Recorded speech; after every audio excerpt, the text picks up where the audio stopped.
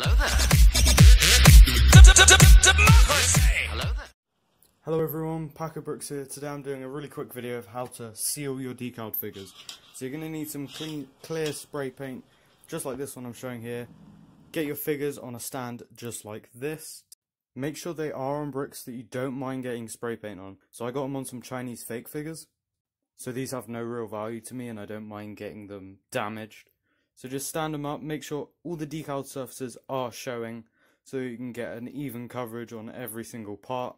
Then spray it lightly over the top of every single part on every single side to make sure you get full coverage so it will seal properly.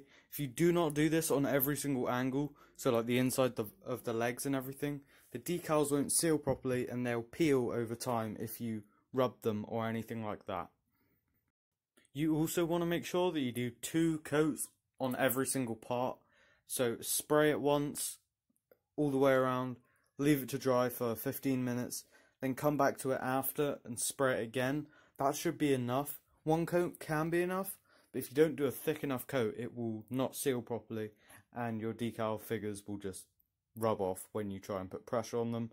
So I always like to do 2 coats. You can do 1 if you feel like it. Just test. That's going to be it for this one. Thanks for watching, and I'll see you in the next one. Bye.